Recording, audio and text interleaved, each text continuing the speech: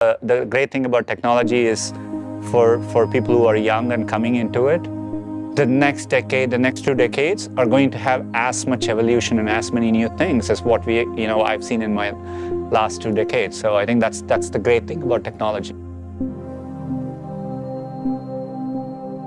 Look, I mean, in many ways, the kind of AI we are talking about is, as humans, like you and I, are using language fluently. We are looking at each other, we have context. All this is very, very hard for computers to do.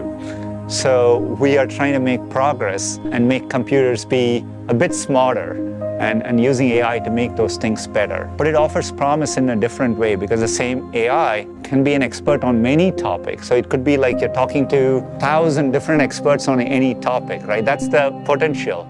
So you can imagine a kid in the future being able to learn on any topic, regardless of where they're growing up, what access they have. So that's the potential we see.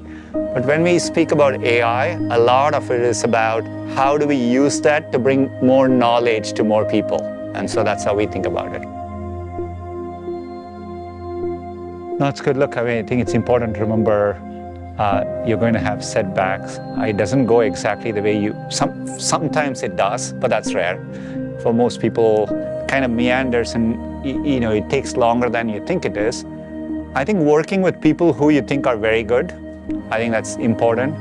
Working something which kind of clicks inside you, you feel it. If you work on something you like, you will feel it inside, and I think that's important to try and find it if you can. And so if you do that and you're doing your best, that's what's in your control. And as I said earlier to young entrepreneurs, there's no better time to be a young entrepreneur. Like, I would ignore what's happening in the short term. Like, there is so much opportunity ahead over the next 10 years or 20 years. I think to creators, there's no better time to be a creator. And so, that's how I would think about it.